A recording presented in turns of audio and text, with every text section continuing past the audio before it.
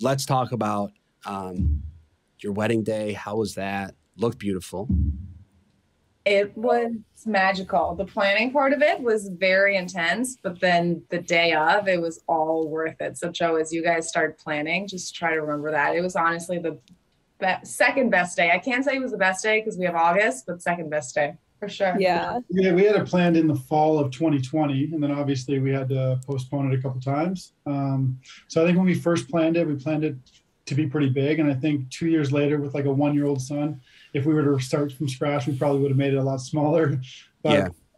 All the vendors, no refunds kind of thing. So we just had to give her. And yeah, it was I feel like most people were ready to travel and have some fun. So it was good.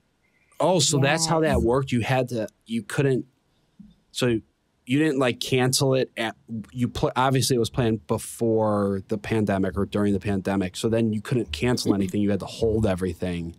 Yeah, for the most part, they gave us a little more leniency because our guest list was from Germany and Canada. Okay. But for American weddings, they just said as soon as we can have you, you better be here or you lose your deposit. So we lucked out a little bit. They don't give you your money back once you start planning a wedding. Whatever you pay, that's theirs, whether you have the wedding or not. So, what was your original wedding date? Friday, November 13th, 2020. Yeah. And then we scheduled to November 20th, 2021. No, November 19th, which was his due date. And then he was born November 20th. So we postponed it again. So I tried to convince her to have the baby on the Friday night and we'll just do the wedding Saturday. No. Didn't work? Absolutely not. That's so crazy. I've heard so many stories about like COVID weddings and just like the non-refundable.